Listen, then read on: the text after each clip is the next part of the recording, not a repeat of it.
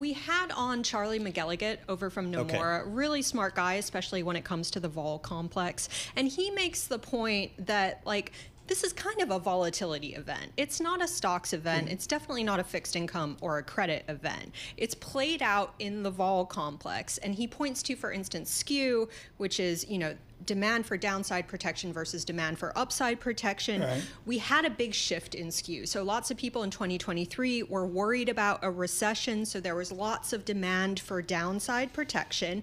And then in 2024, suddenly the recession kind of fades into the distance and everyone's thinking about the rally and catching on to that. And so there's a lot of demand for upside protection. And so what we saw last week was basically like the collision of that positioning with a change in the macro outlook. Suddenly, a recession isn't a zero probability event, and everyone has to chase that downside protection. Paul, I never give my opinion. I 100% agree with Nomura's expert on this. I can't say enough how vol analysis now is critical, and everybody should just calm down and go long light sweet crude. Exactly.